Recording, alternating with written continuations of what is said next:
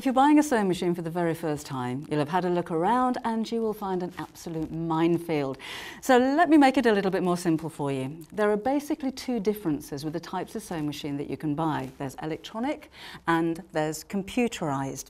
The first thing you'll notice of the difference is the price. Computerized machines tend to be a little bit more expensive, but there again, they are more comprehensive and they're a little bit more advanced.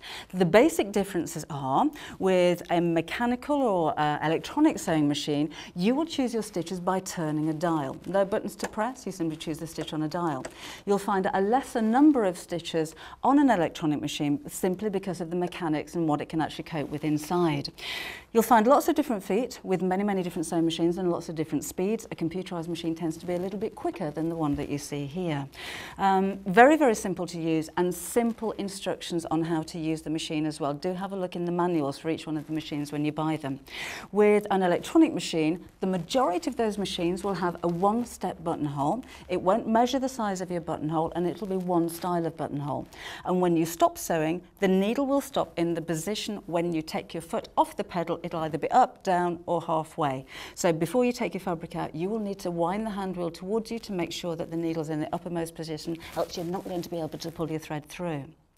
With the computerized machine, that problem is addressed because you'll find that the needle will automatically stop in the up position. With a lot of the machines, they'll have a button where you can choose whether it stops up or whether it stops down.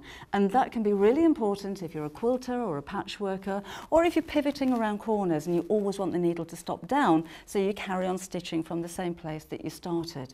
Usually with a computerized machine, you'll find an awful lot more stitches, more decorative stitches, utility stitches, heirloom stitches. There's more choice generally with a computerized machine, and the buttonholes on these, and I will show you these in a later video, are more comprehensive. So different styles, different designs, and the majority of computerized machines, those will be one step. So you don't have to measure the size of your button, the machine can do that for you.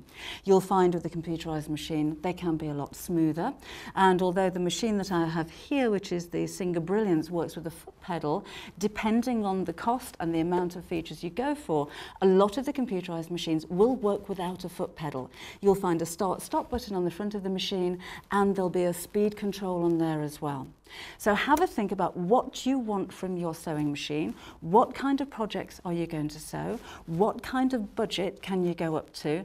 For me, if you can stretch to a computerized machine, even as a complete beginner, I would recommend you go computerized over electronic because you have more opportunity, there's more stitches, and actually they're a lot easier to work than the electronic machines. Nothing wrong with those, but given a choice, I'd certainly go for this one.